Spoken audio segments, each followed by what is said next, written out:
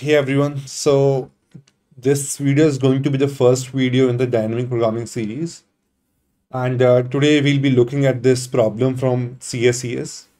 The problem name is removal game. Um, you can find this in the CSES problem set. So basically what the problem says is you will be given an array of n numbers, and there are two players who are playing on that array. So player one goes first, and how they are playing is, so player one will either choose the first number or the last number. He'll have two options, so he'll choose one of these two. And let's say if he chooses um, the number 4, this number will be given to him, and this score will be added to player 1. This 4 score will be added to player 1, and this number will be removed. Now it's the turn of second player. So second player again will have two options. He can either choose a 5 or a 3. So let's say player 2 chooses this number. So this number is again removed. So player 2 will get 5. And this game continues as long as there is some number in the array. So at the end, we have to tell what is the maximum possible score player 1 can get if they both are playing optimally. Now, this optimally part is important because they both are trying to maximize their individual scores, right? So they will pick numbers in such an order that their score is maximized, which is also equivalent to saying the other player's score is minimized. They both are one and the same thing. Since every number either belong to the first player or the second player, so if I can minimize other players' score, it means that I got some, larger value and my score is increased. Cool. So, like the very first intuition in this problem is greedy. That how so you should always choose the number greater from the two available options. So, if we take this example, 4, 5, 1, 3. So we'll have this array and we have two players, player 1 and player 2. So if we play greedily, then the player 1 will choose this number 4. So player 1 will get this number 4. And now player 2 has 5 and 3 options. So player 2 will choose 5 because it was greater. And now again, player 1 will choose 3. And player 2 will have no other option but to choose 1. So the score player 1 got was sum of all these numbers, which is 7, and player 2 got was 6. But player 1 could have done better had he chosen in the beginning, had he started with number 3. So let's see. So if player 1 had chosen 3, now player 2 has two choices, either 4 or either 1. Like he can choose anything. If he choose even 4, then player 1 can in next turn choose 5, and he'll have no other option but to choose 1. So player 1 could have got a score of 7, which is greater than which is 8, which is greater than 7, which you're getting when you're doing the greedy approach. So this is where greedy fails. So you cannot do that greedy approach of choosing the maximum element every time from the two available options. Now, since grid is failing, so this gives us an opportunity to explore the DP option. Now, how do we do that? So we can think of so before we go to the DP, we'll, let's say, quickly look at the constraints. So your array size is 5,000. So if you think about this, the constraints are low on the number of elements on the array. So you can have an n square approach. So this also gives you some kind of hint that you can write n square dp on this, which is what exactly we're going to do here. So if we try to write a dp on this, so let's say these were the elements a1, a2, a3, and so on till an. So these were the numbers, and in every turn, so player 1 starts, player 1 will have option to choose one of these two, right? And then let's say he chooses this, then this is a reduced array from a1 to an minus 1. Now again, the same whole process continues. So we can have a dynamic programming on two parameters. It's a two-dimensional DP. So the first parameter is actually the beginning of array. It's the beginning of array, and the second parameter is the end of array we are focusing on. So in this example, so DP of ij is nothing. This is the maximum score player one can get when he is playing first. He's playing first on I to j on this part, right? So our final answer would be dp of 0 to n minus 1, because this is the initial array from 0 to n minus 1. This would be our final answer. Now, the only thing we need to do is we need to define some kind of relation between this and some recursive calls. So those calls will fetch you an answer, and you'll have answer for this. So we'll now see how we can do that. So I'll erase this. So let's say we have this. Currently, we are focusing on this part. So a of I plus 1, a of I plus 2, so on, so on. A of j minus 3, a of j minus 2, a of j minus 1, and a of j. So this is the part we are focusing on from I to j, right? So now, since this is the turn of first player, so he'll have two options. He can choose either a of I or a of j, right? He'll have two options. He can choose a of I or he can choose a of j, right? So let's say he chooses a of I. In that case, this is the remaining array from I plus 1 to j. Now it's the turn of second player. So what second player would do is, that player will either choose I plus 1 or j, and he'll choose such that the next call remaining would give me minimum answer. So what I mean by that is, he'll try to minimize my score, because I'm dealing with only my score. So he'll try to minimize my score. So he'll have two options. If he chooses I plus 1th element, this is the remaining array. So I'll have a call for dp of I plus 2 and j. So this is what the remaining array would have been had he chosen this. Other case would be, had he chosen a of j. In that case, my dp remaining would have been dp of I plus 1 to j minus 1. So he'll give me minimum of these two. So since he has already picked one of these two, so he'll try to minimize my score of these two recursive calls. Similarly, I'll have for the other case as well, when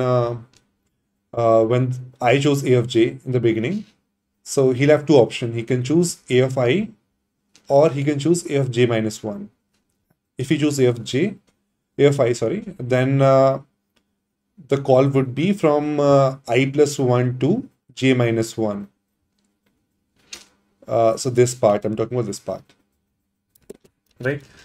Other case would be, had he chosen this element, a of j minus 1. In that case, the part I'll be making, I'll be getting score from the first player would be dp of I j minus 2.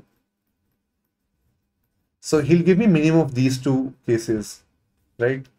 And since this is my turn, I'll try to take a maximum of those two cases. I mean, I'll have two options, either to pick the first element or the last element.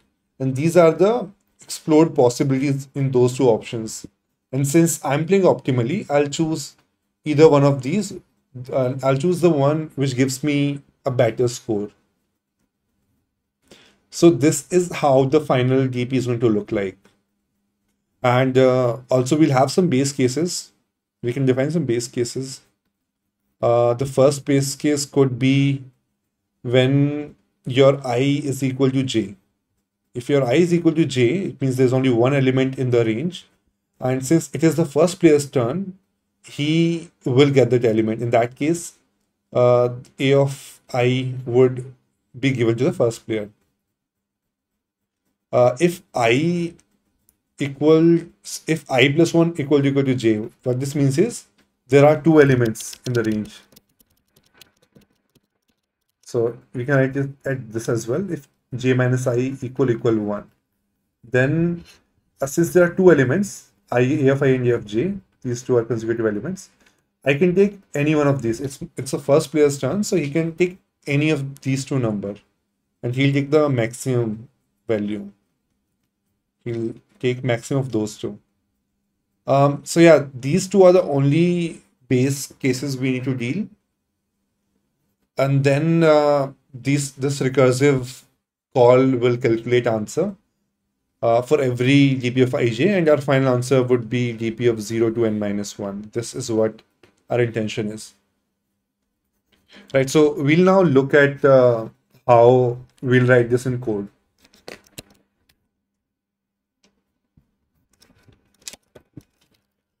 Right, so I'll just use my template, and we are given an integer n, and we'll take the input for that. Now we also have n numbers.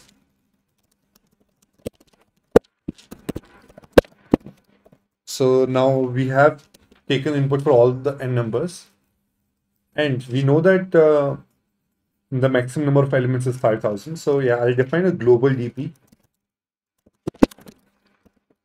We'll declare a variable n, and then declare a global DP of size n cross n.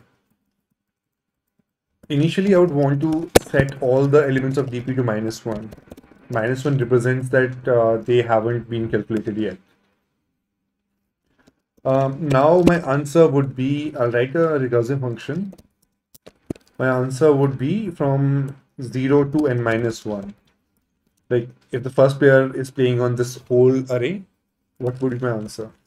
So I'll also have to pass my array, and this should be my answer. Now we'll write this recursive function. So this has, first of all, an integer array, and then you'll have these two indexes, L and R. First, we'll be dealing with the base cases. So our first base case was when I is equal to j. Okay. So when I is equal to j, in that case, we simply return that element. Right? Other case would be when j minus I is equal to 1. In that case, we return maximum of those two elements, because there were only two elements in the range, I and j. So we'll return max of those two. Now, since we're done with base cases, we'll now deal with recursive cases. So before that, we'll check if our DB is already computed or not. So I'll make a reference for the current state, which is DP of LR. So the reference helps me. So I'll not write again and again DP of LR. I'll just use this reference variable. So now I'll check if my answer is already computed. If it's not -1, then I can simply return from here. Otherwise what I have to do is, that would be a recursive case, and my answer would be max of these two conditions. So that would be, I'll have two options. Either I can pick A of I, or I'll be picking A of j. So when I pick A of I, the other player will give me min of those two cases, and the cases are recursive of A of I plus 2 comma j if you had chosen I plus 1, and other case would be from I plus 1 to j minus 1. We'll also be passing A here. So this is the first condition. This is the first condition, and then similarly for the other part as well, we'll make two calls. One from I to j minus 2 had he been chosen j minus 1. In that case, the range would reduce to I to j minus 1. And other one would be, had he chosen a of I, so that would be a of I plus 1 comma j minus 1. I'll just move it to the next line just so that it's more clear now.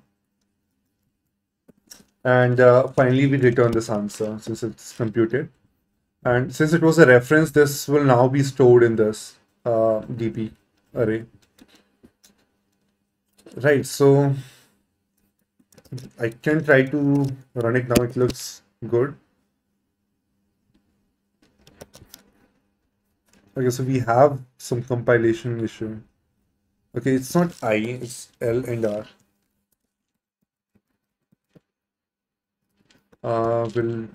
This will be R. This is L and R. This is again L. This is R.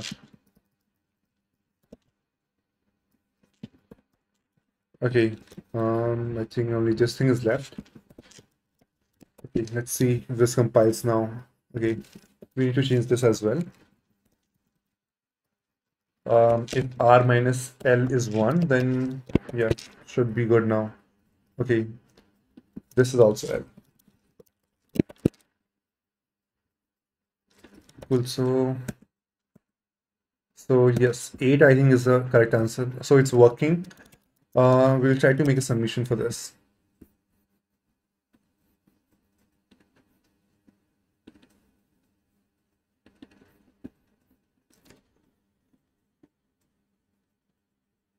Okay, so got accepted.